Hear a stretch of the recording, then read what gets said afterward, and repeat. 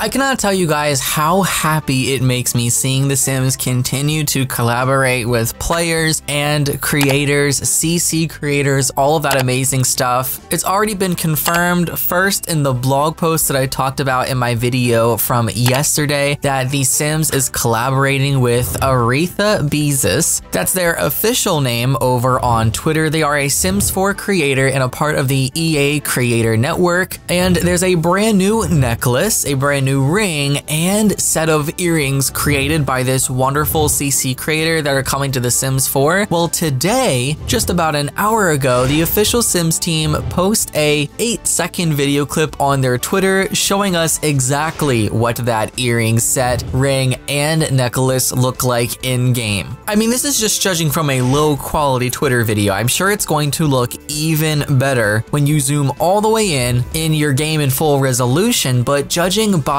this low-quality video clip, it looks really good. I love the color variation on the chain of the necklace itself. From this preview clip, they do appear to be gold, but I'm going to assume that we're also going to have some silver and black swatches for these pieces as well, but nonetheless, I think they look amazing. Oh, I'm really happy for this blog post because now we have a super high definition look at the new jewelry pieces. They look stunning. The Sims team asked Aretha, what is your favorite The Sims 4 pack? It is very hard to pick just one as my gameplay tends to change around different packs. Currently, it might be The Sims 4 Cottage Living or The Sims 4 Horse Ranch expansion pack as I really enjoy playing with loads of cute animals and farming. What is the most chaotic thing you've ever made your Sims do? One day I realized my game had been too peaceful, revolving around mundane friendships. I became inspired and had to try doing the opposite. I made an evil Sim that was basically going around fighting and pranking other townies. Even then, it didn't seem like enough chaos, so I ended up sending her to the realm of magic to become a witch, master many spells, only to make whoever she didn't get along with miserable. I still play with her sometimes, and I have to say that Sims in her town are almost always in a bad mood. That honestly sounds like a very fun way to play. Describe the jewelry pieces that you've made. I've created 3 pieces of jewelry for this pack: a necklace, earrings, and ring that can be used as a set or worn as separate pieces. The necklace is made of a metal snake chain and colorful beads featuring a bright gemstone. The earrings have multiple hoops as I just love stacked jewelry. I am really happy with the versatility of the ring as it matches the other accessories I made,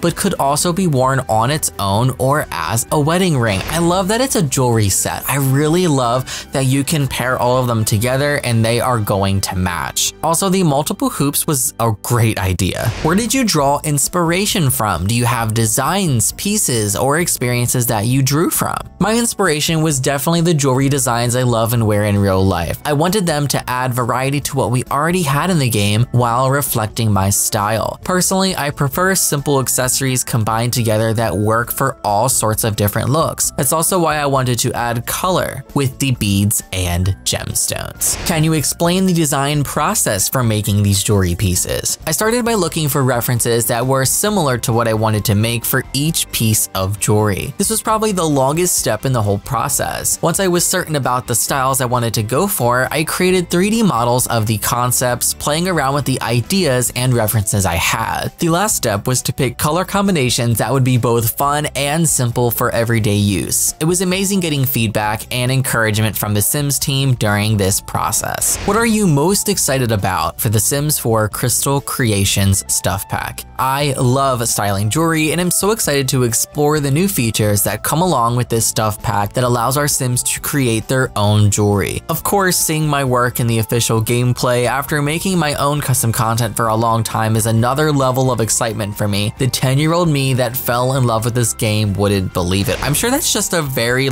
overwhelming experience. After all of the work, all of the years growing up with the game and playing, and then all of a sudden you get to collaborate with the Sims and have your content be in an official pack, that just sounds super overwhelming. So for it to actually be real and see it in real time, I don't even know how I personally would process that. That's gotta be an amazing feeling. It probably feels more full circle than anything, honestly. And lastly, how do you envision players styling these jewelry pieces in their gameplay? I think while these jewelry pieces can be used for casual/daily looks, they can also be styled into colorful, fun, and formal looks with the different swatch options. I hope that other simmers enjoy using them for different kinds of occasions. I cannot wait to see the looks they will create with them. Yeah, I'm definitely excited to see what swatch varieties we have for these pieces too. Let me know what you guys think of this official jewelry set coming to the pack. Of course, the pack is going to be available on the 29th of February. That is exactly 1 week from today, so it's coming very soon. Are you interested in the pack? Are you going to be picking this one up, or is it one of those that you're just going to be passing on?